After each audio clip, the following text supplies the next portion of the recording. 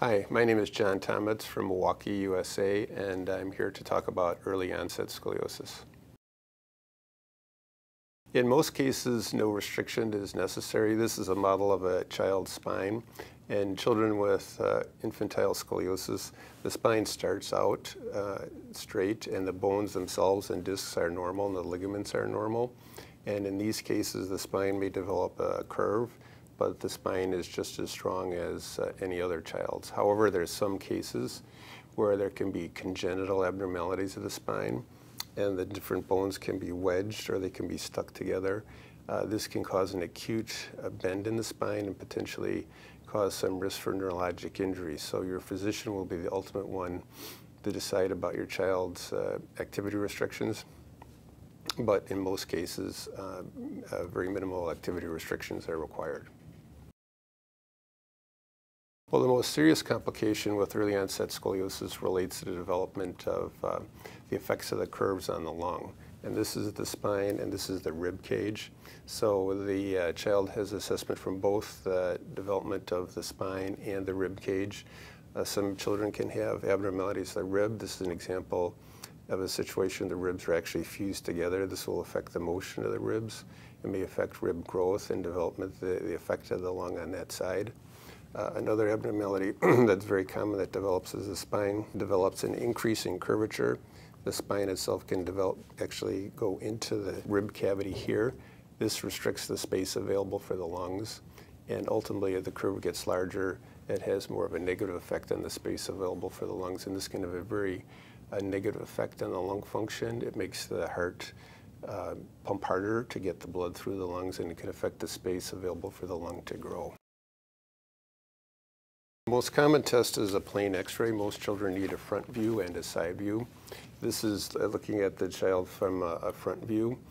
Well, one of the more common measurements that we look at to assess the child's deformity is what's called the Cobb angle.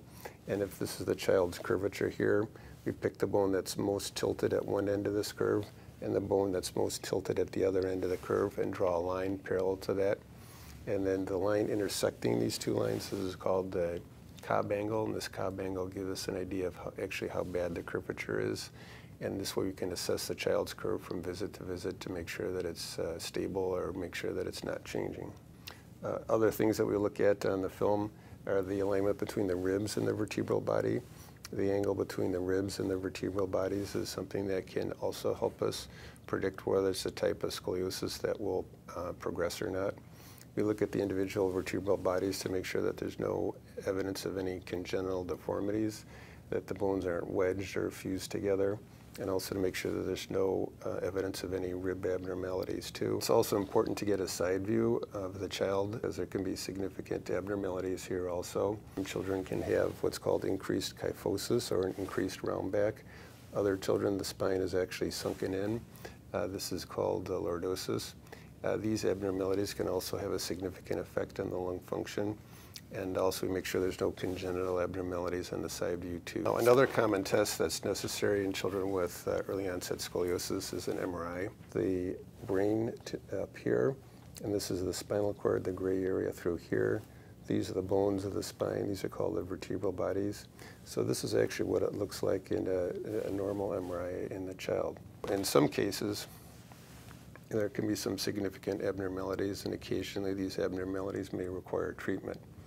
This is a child where you can see here's again is the brain tissue, and this part of the brain tissue here called the cerebellum is going through a hole at the base of the skull and pressing on the spinal cord, and this is causing some fluid to develop within the spinal cord. So again, the gray area is the spinal cord, the black is the fluid within the spinal cord, and you can see there's quite a bit of fluid within the spinal cord. Another study which may be necessary, and this is particularly in children that have congenital scoliosis, that may help the surgeon decide whether there's some sort of underlying abnormality which is causing the curve to progress.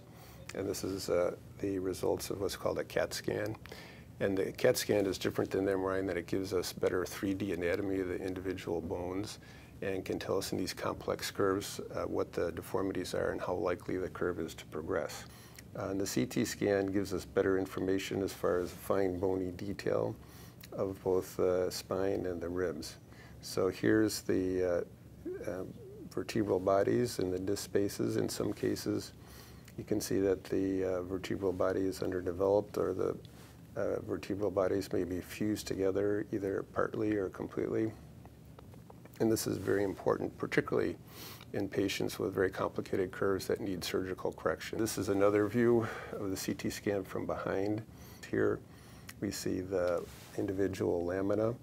This is the back part of the spine. Sometimes these lamina can be missing, which is a defect that the surgeon needs to know about, or the lamina can be fused together. We can see the ribs here also. So this can give us a 3D model of the spine. And this 3D model, again, is very helpful for determining what the deformity is in the front view and the side view, and what potentially the best surgical approach is. And this is another view of the CT scan, and this is actually a CT scan giving us this view through the chest. And this gives us an important view of what we're trying to prevent with our treatment of early onset scoliosis. This is the spine through here. This is the rib cage. And this is the heart right through here. And you can see in this child that's developed a very severe scoliosis that the spine is almost touching the rib cage here, and that the space available for the lung, which is the black area here on this one side, compared to the space available for the lung on the other side, is extremely restricted. The space available for the lung has a very negative effect on the lung function. It makes it harder for the child to breathe. It restricts the space available for the lung to develop. There's greater work in the child's breathing. It makes it harder for the heart to pump. This can ultimately cause a negative effect on heart function. Ultimately, severe deformities like this can affect the child's breathing, and also the child's appetite too. So it can affect the nutrition and ultimately cause poor nutrition to develop in the child over time. Well, this is something that definitely is a concern, because many children with early onset scoliosis will require several x-rays per year. So in order to minimize the x-ray exposure, the x-ray techs will try to shield the breast tissue, ovaries, to make sure that there's no exposure to radiosensitive issues. But it is important to get these films, because without the x-rays we can't tell what's happening with the curvature, and this is very important information that we need to have. At some centers there's a technology called an EOS. The EOS uses a different technology called a slot scanner, where there's a beam that can actually go from the bottom to the top of the child to check the whole alignment if necessary. Exposure is perhaps 1/10 of the normal x-ray dose, so the x-ray exposure is minimized.